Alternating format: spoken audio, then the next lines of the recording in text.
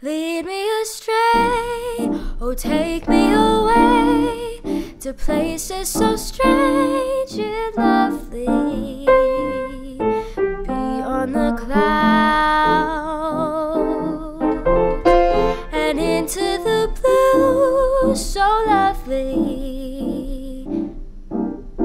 Embrace this weary soul, roam free and with the breeze.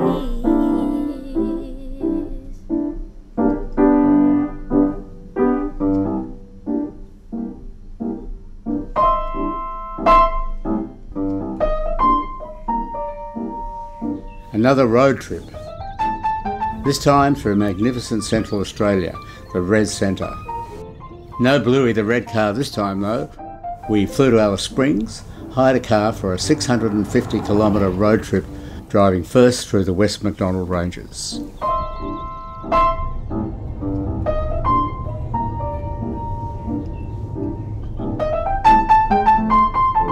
The MacDonnell Ranges are a beautiful range of mountains, and they weave right across Central Australia, 650 kilometres or something long.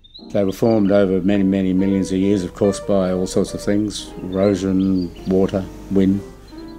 The Indigenous people, the Arunta people of the area, in their dreaming they talk about a giant caterpillar weaving its way across the land and creating the peaks and valleys of the MacDonnell Ranges.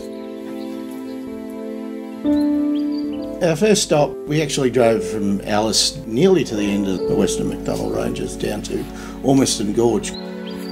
Spectacular, huge red cliffs that have been really worn away over the years. Now at the bottom of this is a waterhole, and it can get up to about 14 metres deep, and quite a haven for bird life and flora, fauna.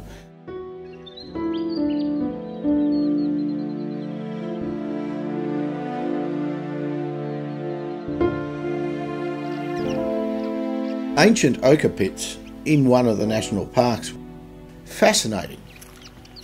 Layers of multicoloured rock, considered by the local people to be some of the best ochre around, soft with a range of incredibly vivid colours. This ochre was used in ceremonies for 40,000 years. It played a really important part in the economy of ancient Australia and was traded between neighbouring clans and Aboriginal nations right across the country.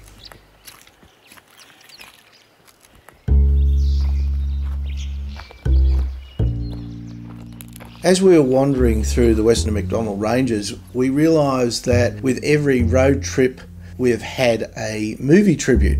So before we forget about it, here it is.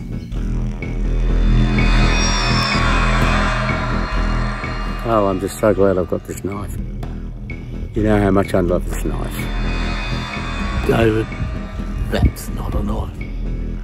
That's a knife.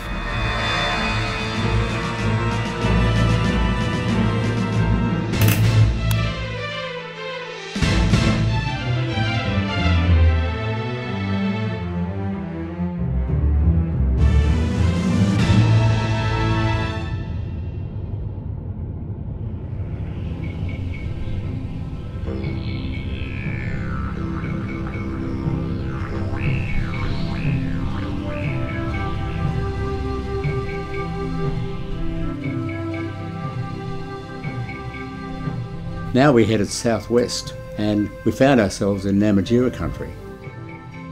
Albert Namatjira, the Indigenous painter, was born and lived here. Albert's watercolours made him very famous in the 1940s and the 1950s.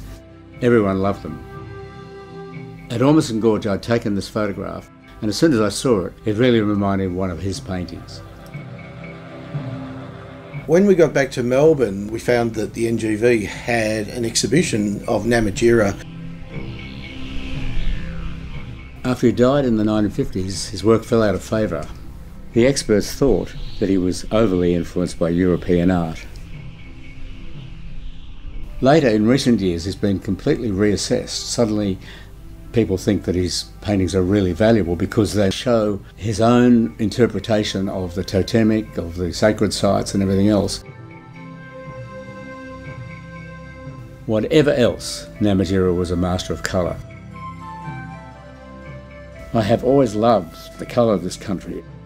The vibrant colours, they just rival the palettes of almost any other part of the world, I think. There's the obvious, the red sand and the blue sky, but it's the subtle greens and greys and grasses of the bushes, and even black here and there where things have been burnt.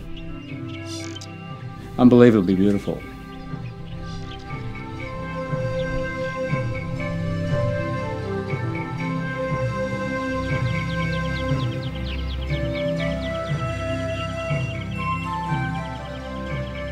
We stopped along the way to get some drone shots. We both love the aerials you can get from a drone, but as much as anything, I think Carl just loved to have a play with the drone.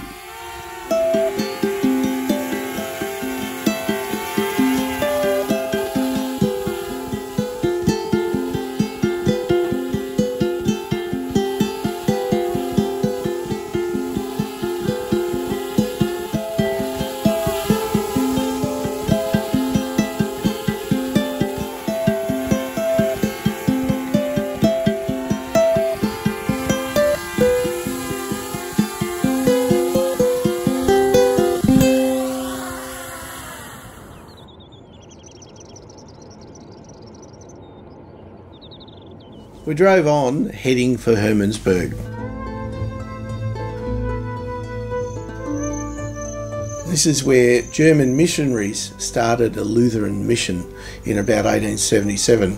Believe it or not, they came from the Barossa Valley, about 900 k's away. And they walked up, they had dogs, they had chickens, horses, cattle, and incredibly about 2,000 sheep.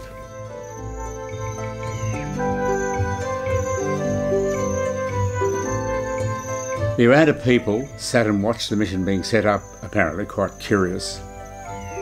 Eventually, most of them were baptised, becoming Lutheran Christians.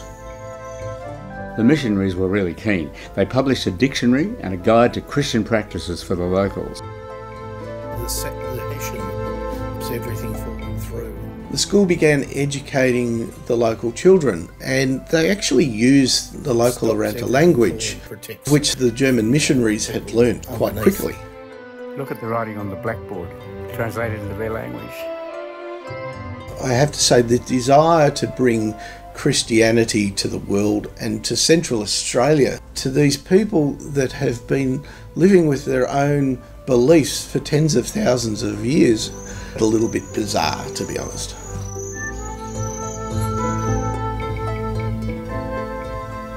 We were warned that these roads were pretty difficult and that we needed a four-wheel drive. I was pretty happy about that. I especially love the ups and downs, the dips. Yippee!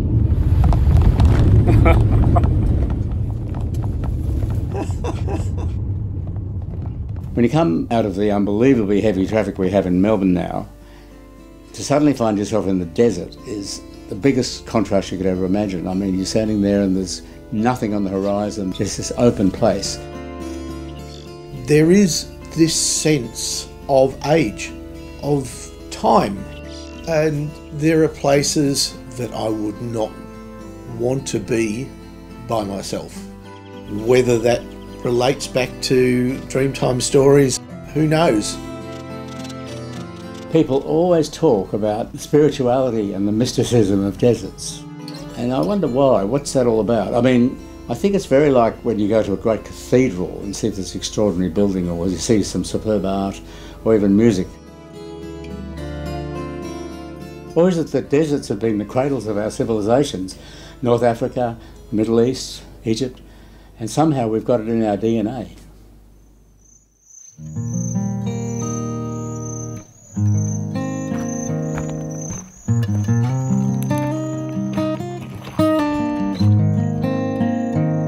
I watched Carl go up what they call Heartbreak Hill, a really steep climb to the top of Kings Canyon.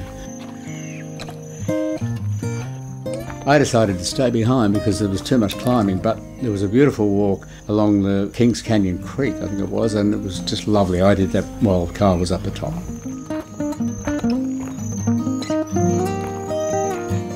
The walk up, I have to say, that initial walk was pretty hard. But once you got up on top, you have these amazing views of the canyon itself and the surrounding region.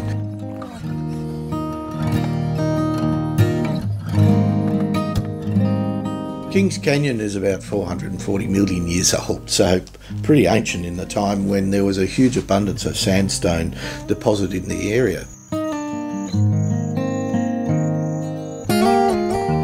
40 million years ago, the valley started to be eroded by glaciers carving through.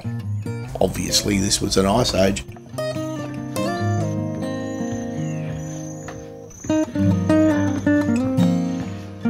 The canyon itself was named by Ernest Giles in 1872, and I quote, "It is named after an old and dear friend of mine, Mr. Fielder King." Unfortunately, he didn't name it after the local indigenous name for the canyon itself, which is Wataka, the umbrella bush which grows in the region. Part of the rim walk is going down into this place called Garden of Eden. This is a permanent water hole and it has a lot of rare plants and bird species, which is why they call it a living museum.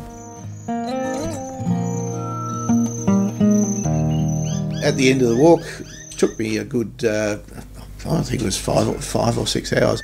Caught up with David again and we were off. Are you looking forward to your first glimpse of Uluru? I can't wait!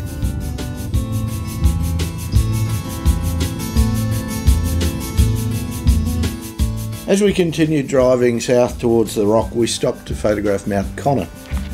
Uluru is so well known that this mesa, massive flat-top mountain, is often ignored by people. Good. It's probably about 500 million years old. In the Dreamtime stories, Mount Connor is connected with the Ninya, the feared Ninya, the ancient icemen of cold weather.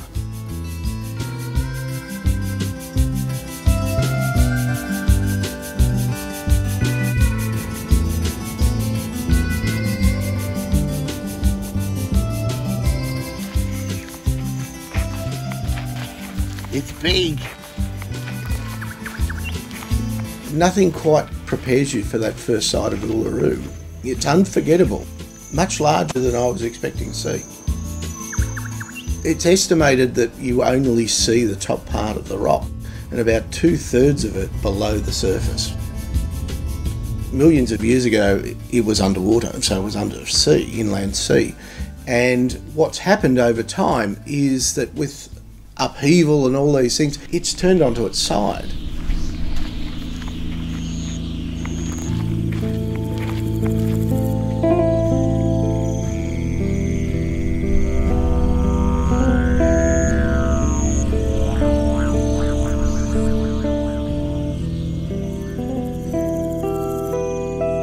The Anangu people's stories say that the rock was made in the earliest Dreamtime, and it's seen as an extraordinary feat of creation.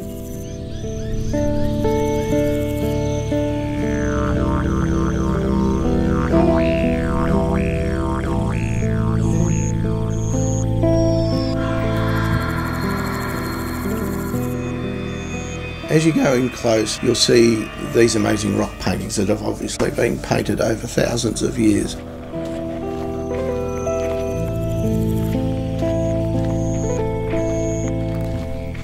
In 1988, I made a documentary about this whole Central Australian area with Michael Loonig, the cartoonist, and he found on the wall of this cave a drawing that reminded him of his little man figure.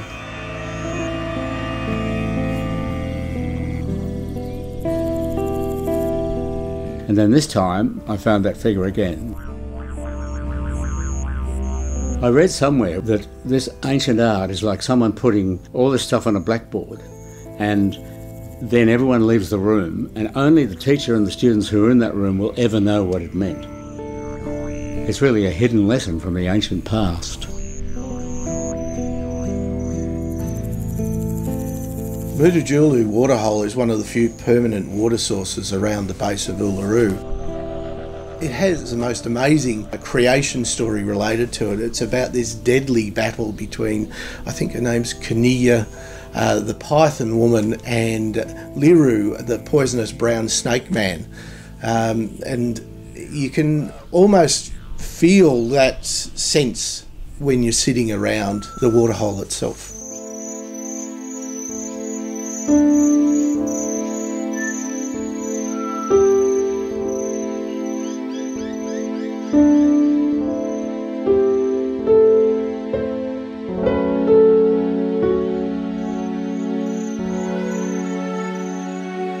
The early Australian explorers described these huge areas in Central Australia as being characterised by gravel, desert grasses and undulating dunes. Much of Central Australia is made of sand dunes. Ancient dunes lined up one after another. I'm sure many people have lost their way in these dunes over the years. It'll be very easy to do. My once excellent sense of direction has aged, so I need to be careful. Come. Second. Uluru. I'm lost, a bit lost where we are. It's that way, isn't it? No. Uluru's that way and Cataduta's that way. Smart ass.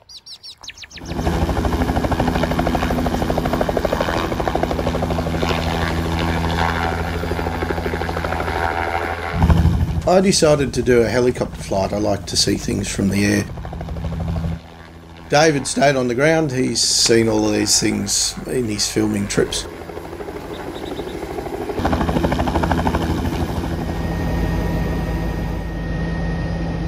The higher you go, the different perspective you get of the rock, and you see how immense it is from the air. From a little bit of flying around Uluru, we flew across to Catajuta. Now, there are so many domes that make up Catajuta itself. I was in awe of this rock formation. I've often wondered about that idea that a lot of Indigenous paintings are taken from a bird's eye view. And I always wonder how they managed to get that perspective.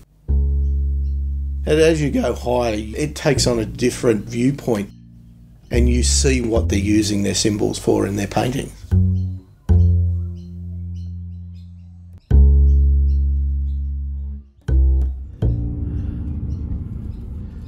So, Catajuta. There are actually 36 domed rock formations. The original Pichinchara name means many heads.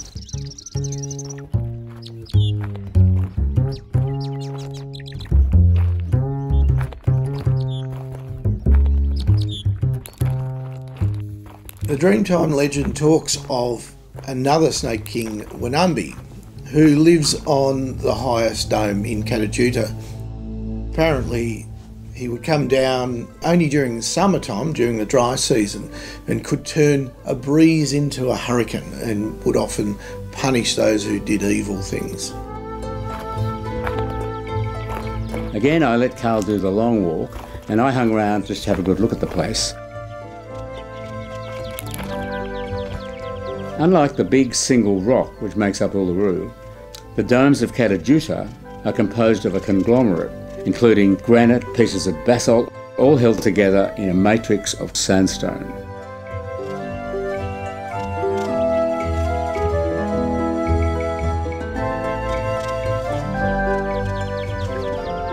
Valley of the Winds is a walk that goes through the domes of Catajuta, a very tranquil place, beautiful and serene.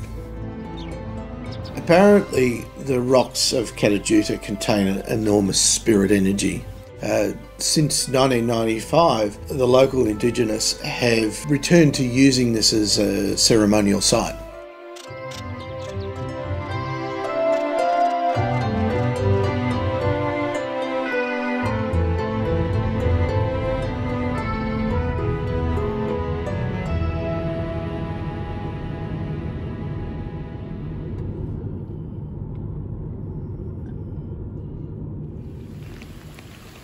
The next day we were very excited.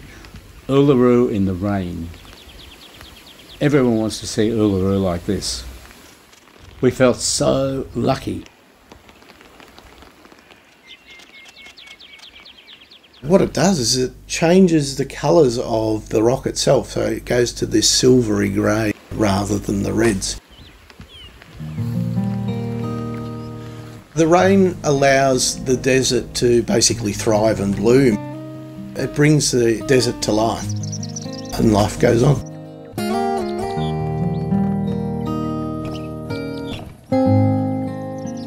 When you go to a place like Central Australia and you witness the isolation, you witness the harshness of the land, then you think about it and go, hang on a sec, people have been living here for 60 to 70,000 years. That's phenomenal. Well, I feel pretty strongly that we owe the Indigenous people of Australia a lot.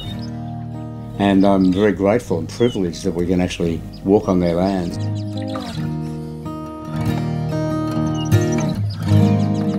Central Australia is red. It's not called the Red Centre for nothing. It is really, really quite red. So in the rocks, in the sand, everywhere. At the same time, the isolation that you feel, that's something to witness yourself.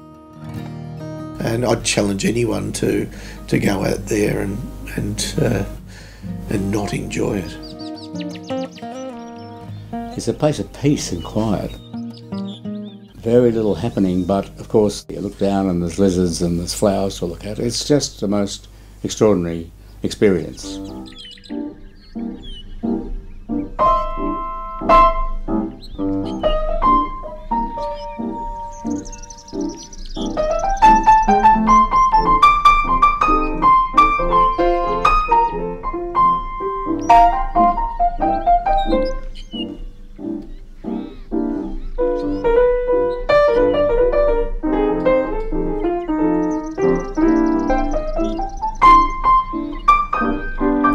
Lead me astray, oh take me away to places so strange and lovely,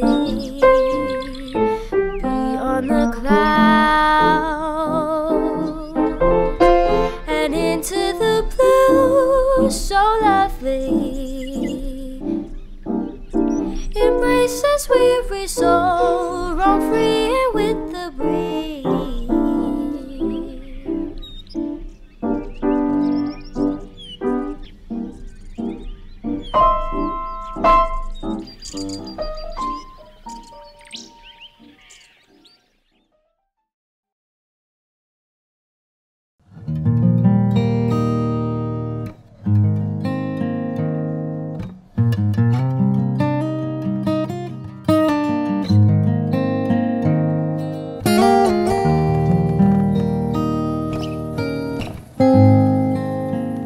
There are actually 36 domes. You just said domes.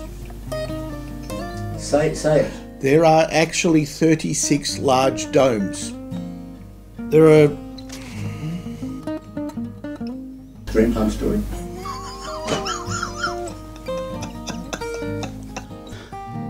No red car this time though. No red car. No Bluey the red car.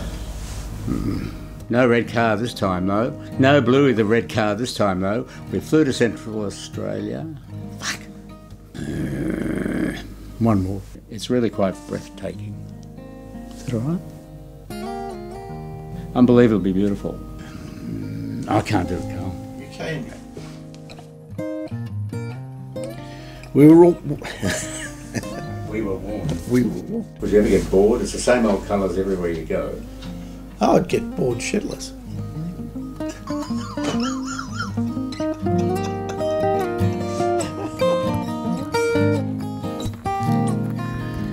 So Carl, hang on. Uluru. It's back behind us, isn't it? It's that way, isn't it? No. I'm not sure. Is it that way? Which way? That way. Yes. Like, no.